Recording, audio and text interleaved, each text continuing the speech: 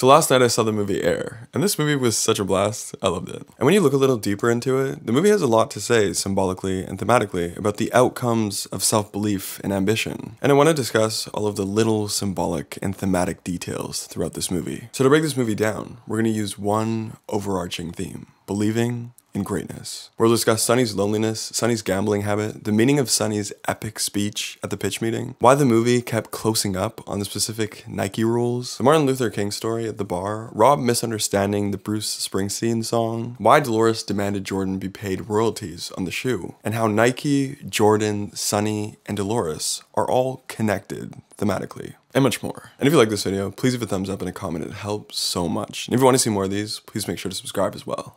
Let's get started.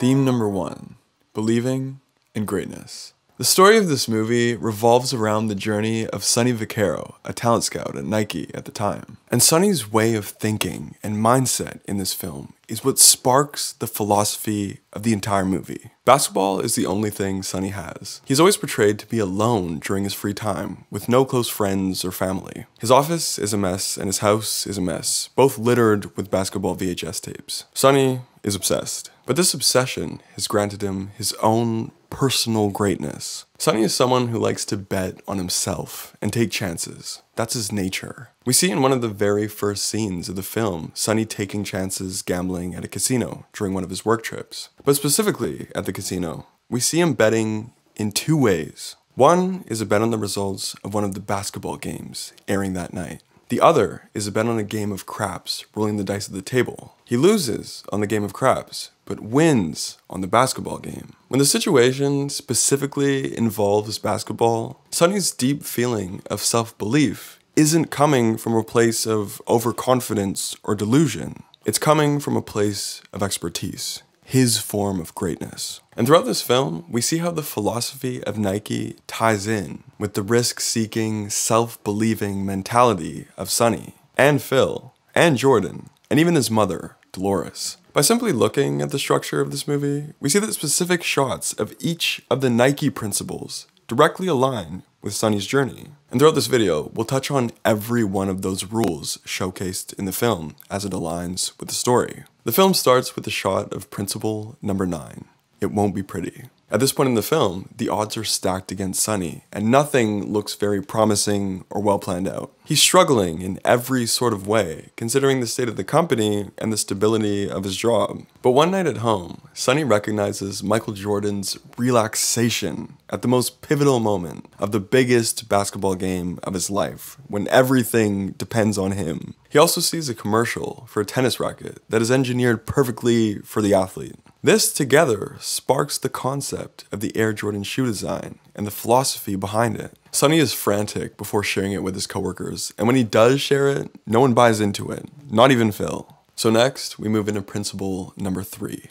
Perfect results count, not a perfect process. Break the rules, fight the law. At this point, Sonny is fighting against the odds and his opposers by bending some of the ethical rules and guidelines. Sonny learns from George Raveling that Martin Luther King Jr. improvised the second half and the most iconic line of his speech, abandoning a lot of what he had written before in order to win over the crowd that was losing faith in him. This short story becomes the basis of Sonny's mentality when chasing his goal. Sonny decides to forget the rules and guidelines and takes it upon himself to visit the Jordan family at their home and unethically bypass their agent. Fortunately, this unethical visit turns out to be the move that secures a pitch meeting at Nike headquarters. Next, we reach principle number 2. We're on offense all the time.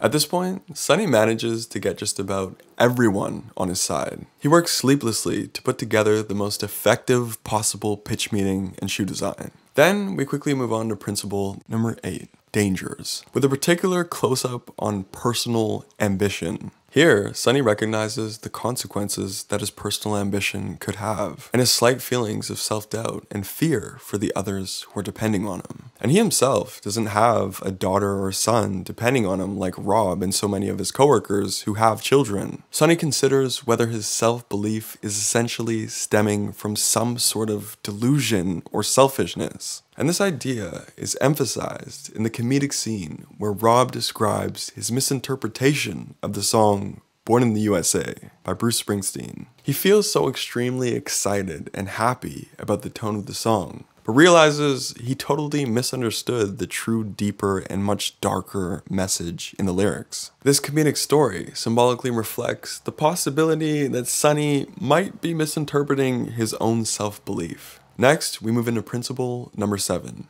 Your job isn't done until the job is done. Here, Sonny makes his final decisions for the structure of the pitch meeting with the Jordans. And when the Jordans do finally visit Nike, he executes on this pitch structure as planned. However, when he notices disinterest in Michael and his mother, he decides to abandon the rest of the plan for the meeting and comes up with a brand new layout on the spot. Of course, calling back to the way Martin Luther King abandoned the second half of his iconic speech. In Sonny's speech, he highlights the unmatchable authenticity of Jordan's playing style and abilities. He explains that some things are completely inevitable, like the rise and fall of a superstar athlete, and the colossal weight of global attention and pressure. But he also mentions how the authenticity of Jordan's game and greatness will outlive and outshine any of his unavoidable human drawbacks or mistakes. And that something as trivial as a shoe design can mean so much more if an authentic and truly great human being is the one wearing them. A shoe is just a shoe until someone steps into it.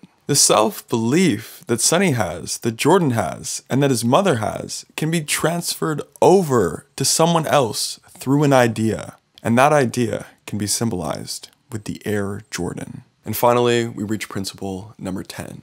If we do the right things, we'll make money damn near automatic. After Sonny waits for what feels like an eternity, he succeeds in signing Michael Jordan. However, Jordan's mother, Dolores, demands that Jordan makes a percentage on every shoe sold. Even though this has never been done in the basketball shoe endorsement business, Dolores believes risks should be taken when dealing with greatness. So much of Dolores' philosophy aligns perfectly with Sonny's philosophy, Michael Jordan's philosophy, and Nike's philosophy. She even says the line earlier in the film, when you say you want something, that's fine and good, but doing something you want is what really counts. This line is simply the expanded version of Nike's slogan, just do it. Dolores is a reflection of her son, as she says over the phone, and the company has also become a reflection of her son. Even when you look at all the Nike principles highlighted in this movie, they all align perfectly with Michael Jordan's game and mentality as a player. It won't be pretty, we're on offense all the time. Your job isn't done until the job is done. When Sonny reports Dolores' counteroffer to Phil regains a lot of the raw ambition and self-belief that he had when he founded Nike. He accepts the counteroffer. Self-belief is the very first step to your own personal greatness. Alright, that's my analysis. Subscribe for weekly videos and please let me know your recommendations. And please let me know your thoughts and ideas around Air. I would love to discuss. I hope to see you again and thank you so much for watching. See you later.